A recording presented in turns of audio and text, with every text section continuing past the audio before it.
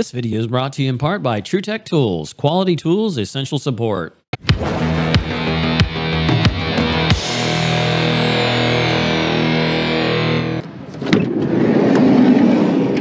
Alright guys, so we have a no heating call here. We got one unit that's too hot and one that's not hot enough. So let's get our stuff ready to go here. See if we can knock it all out the door like it usually happens. I think we can probably get rid of this. I think air conditioning season's pretty much over. It was 17 this morning and today it's about 20 something. So now next week it'll be 49 for a high, but hey, welcome to Ohio. All right, so I just got a rundown on it. So K1 here is the kitchen. It's now at 70. It's no longer acting up. We've checked our occupied heat, which is 68, unoccupied heat 60, cooling 74, and unoccupied 76. We went in there and checked the scheduling. Scheduling was fine. So what's really wild here is the fact that it was up to 80. It knew that it was too hot, and then all of a sudden it started cooling. The play area here is 54 degrees. It knows it's not working right. It's calling for heat. So let's go up on the roof, see what we can find out. Luckily they got a hatchway here, so let's go on up here and see what we got. Let's go ahead and close this back up because that'll let crap loads of heat out. That there is concerning. Instead of welding the aluminum or galvanized, they just glued the, I don't know what they did. Anyhow, let's go over here and look. I can see already the equipment's a little dirty here and there. Yeah. Over here, I would suspect from what I was seeing downstairs, this is the playland area. Yeah, I'm where you think I'm at. There's a bunch of them that we fill in when they can't get to it. Otherwise, they take care of a lot of the stuff. And if they can't get to it, then we will. So good old Linux. So we do have a code in here. It is a 58 of some sort. Let's see if we can figure that out. Let's go ahead and take the old backpack off, which makes it easy to go up the stairs. This is a lot smaller than what my other backpack was from Vito. This is kind of nice because you can see how thin it is. And the straps come off, so if I get tired of it and don't want to do it no more, it's a lot like the MCT, which is what I liked. Let's go ahead and get started here. But TruTech Tools, Survival, 8% off. Check them out. MB 5B. So we've got, like I said, 58 code. So 58 is down here, and that is gas valve 1 not energized 2 minutes after thermostat demand. So they actually got current sensing, voltage sensing. Oh, look at that. There's the G76 controller. That piece of junk has got all kinds of issues with it. What's bad is I no longer keep those kind of controls on my truck like I used to when I worked for another company. You can see we're seeing W2 and W1. Let's come down here and look at this, which 2-stage gas valve, 1 ignition module, nasty and dirty. Check rollout, it's not tripped. So let's go ahead and check our belt here. It's got the wiggle jiggle. Yeah, it's loose. That's nice. That's always good. All right, well, let's go ahead and kill the power to it. Well, it'd been nice to be able to kill the power to it. Yeah, there we go. Optional on that model. Okay, so where's the disconnect box? You got to unplug the extension cord. What's the deal here? So we're kind of busy today. Don't really have a lot of time for foolishness like this. Let's take a look at the filters, see how bad those are. Boy, that thing looks horrible. I can't imagine why. This is 07, so 2017 would have been 10 years. 17 years old. Power is nice and tight. Wow, that is terrific. Let me see if I can take this apart. So this is a really, really nice thing you got here. You got what looks like a split bolt with a crap load of tape around it, blue wire nut, and a blue wire nut, and ground not marked with green. Fantastic, buddy, fantastic.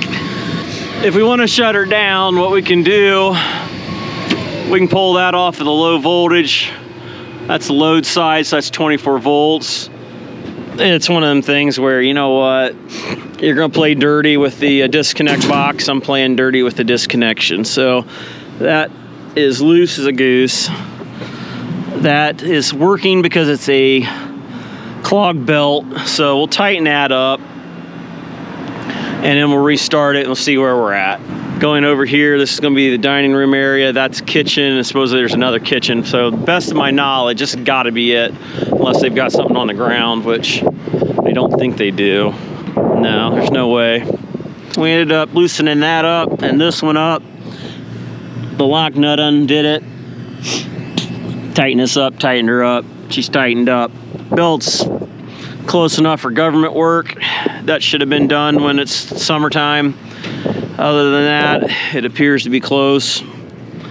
Don't hear squeaking, but visually it looks like it might be off by a touch. We can always mark it for later and go from there on that.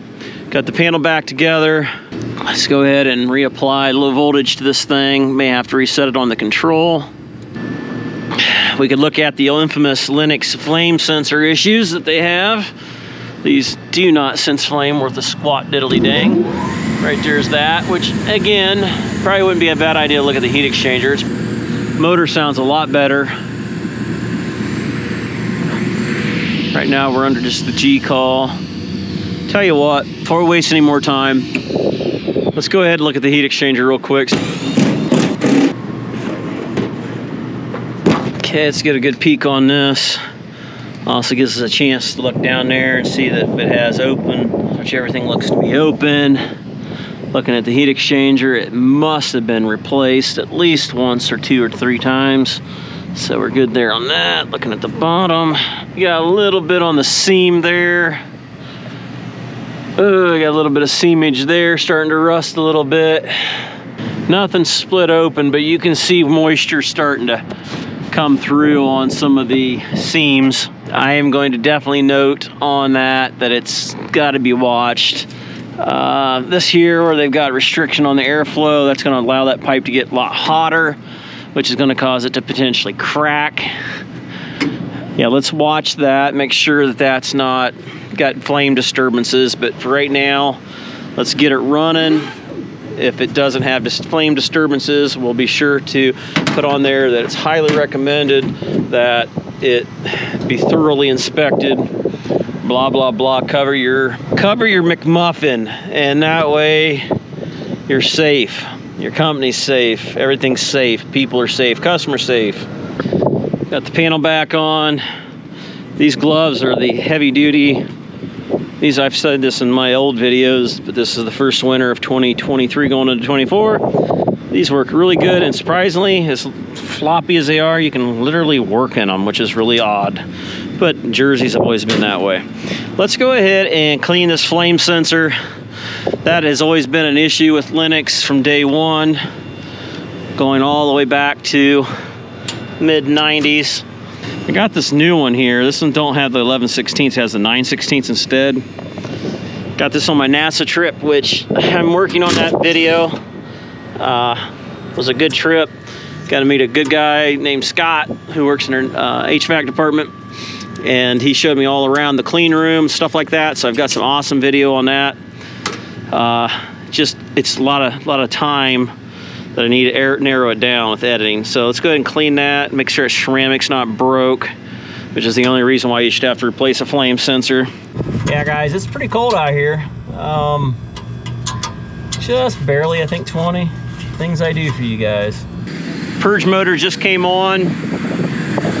Let's watch and see what happens down here. See if we get any clickety clicks. Might be sparking, but I don't think it is. I think our control module took a poop. That module right there, that blue one, was total garbage. I don't know if there's much I'm going to be able to do with that right now. They put that in about the best spot possible for you to be able to get right in there and to work on it. Now, how are you supposed to unplug it, replug it? You just can't. Okay, what we're going to do, we're going to cheat a little bit here. We're going to go from the spark, from there right to that copper line there, and it should arc right to it. No, it's not going to blow a hole through it. And if you're worried about the gas, we can go ahead and turn that off. That way it's all safe. There we go. There's G. There's this capacitor, just like that last video, just kind of hanging in there. There it goes. Okay, we're gonna see if we can get some spark out of this thing. It should tell us what the purge is. The thought process behind this is get it really close to something that's grounded. We want to make sure that it's not working. We're just gonna have to dig it out of there. All right, so we got this loosened up and got it out of there. The little light is on right now. As you can see, it's not easy to see where I'm looking at, but we're trying to hear if it's firing or not, and it's really hard to tell. I think I hear some static, but turn this on. It's just really not in a good spot to do much of anything. So we're gonna probably have to hook our meter on this to see if we can measure anything going on here. My thing was, I figured the spark would probably be what failed first. Probably just do amp draw. That would tell us if we're getting power to it. When this fails out, it will blink. LED lights blinking. One blinky blink. In retry period. I thought I was gonna have to ground it, but I don't need to ground it. They literally ran a ground to it, which is kind of unusual for them. I think the white wire there is my ground for my gas valve. Yeah, it is. The main valve has a white. Yeah, there's W1, so we're on W1. See if this thing will do a retry here. We'll go ahead and put it on max. That way if we miss it, it'll catch it. 3 trials, 8-second trial, 30-second pre-purge, 5-minute retry. Power's a red one, so we can reset the power. Let's go ahead and reset the power on it. I'm gonna do that. Can't record it and do it all at the same time. 30-second pre-purge, so you got 30 seconds before it's gonna try. So in 30 seconds here, it should try. You should see some clickage on that amp meter. I mean, face it, if we don't get spark, we're probably not gonna get the gas valve either. Spark's usually the high, high voltage discharge there. You're gonna have failure on that faster than anything, and that's really good on my meter. Okay, it's been 30 seconds, nothing's happened. Let's go ahead and check voltage.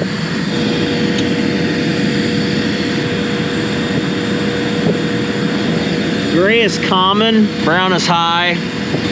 It's interesting to use a 2-stage gas valve with a single-stage ignition. So they must be doing it all through the controller up there, honest to goodnesses. Let's see if anything happens here. We can pull that ignition wire off. You can do it. Let's go ahead and cancel the gas there. We'll see if it sparks to the ground here. Obviously you want your gas off. You want the power disconnected from the valve. You don't want to see anything bad happen here. There's a weak spark air. Holy cow, that is weak. I seen an itty bitty spark. All right, valves, the control's bad. All right, here's my thought process. So I'm trying to find out which unit had stuck on. So you come over to these here, and these got 2 separate burner sections, and you're looking inside here, and you're like, maybe I can steal a control module out of one of these. So this has got the older control modules. This one's has things disconnected. Leak in the indoor or outdoor coil. Not real sure, we got a leak. And you're looking at some of the other stuff that's just kind of dangling there with a wire tie. It's like, what in the world?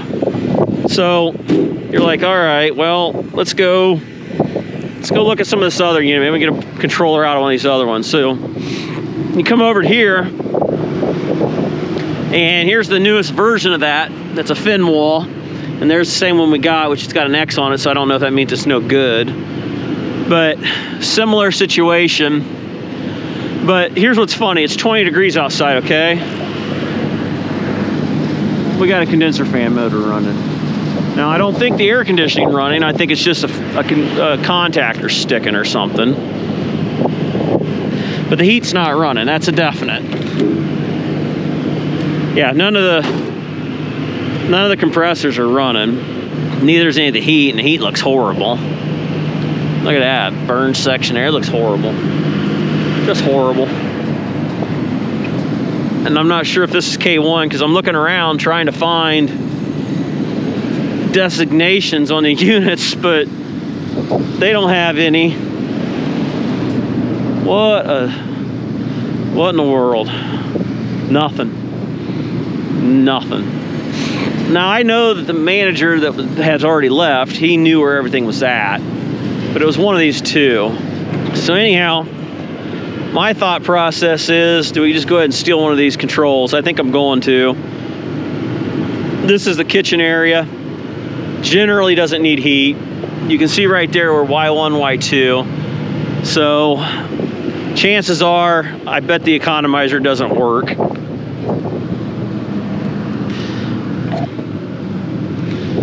Economizer, it's got exhaust system on it. It's nasty as all get out. Yeah, this thing's all broken up and jeez. Yeah. So far as the economizer, all right, so this thing's being a wacky. So we go over here, recall, flip it over to recall, hit the button. It says 88. Does not say 0. Hit it again. I've already hit and held it to erase it. It says 88. So we turn recall back off. Come over here, and even though it's 88.8, possible problem with the ECO chip. Control will operate on ECTO settings. That's what we got going on there. You can go for temperature here, see what the temp is. Okay, there's temp. See if it reads temp right. Yeah, not reading temperature correctly either. No, and then we can go to test, turn on test while we're at it. Not working either. I have a feeling this board might be going bad. Yeah, not good. So these wires say power, sense, and some other stuff, and I went ahead and took pictures of it with my camera, phone. Let's just go ahead and swap this out. I think it's bad anyway.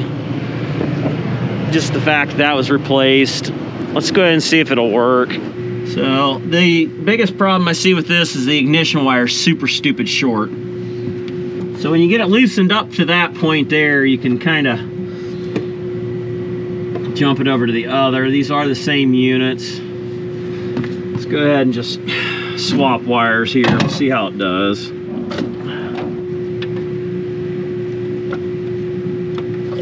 Let's turn on this disconnect box. Okay, let's give it a sec, see what happens. Purge motor just came on. I heard a click. There it goes. What do you know? I'm not totally crazy, huh? That's what it was. Go figure, right? That gets some heat.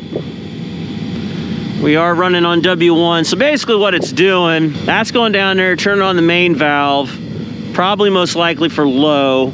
This fluctuates the high. If we come down here and look at this, it probably will tell you exactly what I just said. But these schematics are some of the worst in the industry, so it's nearly impossible to read it. So there's W2 coming across, goes to a plug, another plug, and then theoretically it looks like it gets lost right there at number 5. W2 may come up and go over to another jumper that goes to some jumpers and pressure switches. And the thing is, the controller is bad. This one works. We'll go ahead and remount that back up. We'll give him a new controller. It's putting out heat. There we go. So now as far as the other one over there, I'm gonna go downstairs and see if it's okay or not. If it's still not problematic, I guess we'll catch it when we come back. There's W2. So now we're kicking out some more heat. Yep. So I'll go ahead and give them a model and serial number of this thing, and then that there, and they can cross it over. I'll even give them a picture of the new one. All right, so I went ahead and just copied her back over to it. We've got to hook back up. That way if I lose the picture, we can just swap it out. We'll go go ahead and write bad on this thing. Let's call this done here on this one. So on this one here with the air conditioning running, when Y2 is calling, that usually forces mechanical cooling on. And with it being 26 degrees out, the snap discs would be shutting down the compressors. And that's the reason why it's running the air conditioners, but not really running the compressor. GoPro just keeps shutting off. Anyhow, let's get this module ordered and get out off the roof. Let's go downstairs. Okay, playland out there. Set point 66. So it looks like 66 is where the heat's set at. You know what, the kids are playing out there, whatever. So let's go ahead and lock this thing back up. Just check scheduling on it. I think 7 o'clock area it shuts off, which makes sense while your kid's out past 7, whatever, you know. So, and it's set cooler because they're playing, so you don't want them super hot. Good to go on that. K1 76, which is probably air conditioning. Why it's on cooling. K2 is at 66 and it's calling for heat. And like I said, it's running its butt off. Dining room 1 set for 68. Set point 68. At this point, I don't see anything wrong. Occupied heat 68. Occupied cool 74. Run schedule. It's running for cooling. Fan set to on, so everything looks to be pretty good. All right, so all this area out here is nice and warm. I mean, it says 50 something, but I can feel it pumping the heat out, and you can see the area that we're taking care of. It's fairly high ceilings, and this little area here. The sensors are located over here on the wall, which we've got heat pumping out here on these overhead register area. All right, guys, so I just read through the task again. K1's too warm. It's too warm because the air conditioner's not keeping it up. Sorry, it's not running real well at 20 degrees, 25 degrees out. I'm pretty sure he said it was going into cooling. I don't know, the guy's gone now. Either way, it's pretty obvious. It was too warm. The air conditioner wasn't overcoming the kitchen heat. And the economizer looks like it's about done had it. The top section's not opening. The dampers are about shot. Everything in the whole thing is about shot. All right, guys, so I've been going through the video here and going over some of the things that I might have missed. So what I didn't document was that I had undone the economizer motor and opened it up about 3 to 4 inches to help suck the outside air in. Going through the video and looking through some of the manuals for the system, now that, you know, I'm not on the roof, I was able to read up on how some of the system works. From what I see, it looks to me like we definitely have some bad sensors or potentially a bad control board, which that control board, from what I'm hearing, may not be available. So because of back order, supply issues, whatever excuse they want to use. So we need to go back anyhow with the control module, and I plan on spending a little more time on it. But to get this video produced and out to you guys, I'm gonna go ahead and just end the video here. But I do appreciate you guys taking the time to watch the video, and until next time, we'll catch you guys on the next one. Later.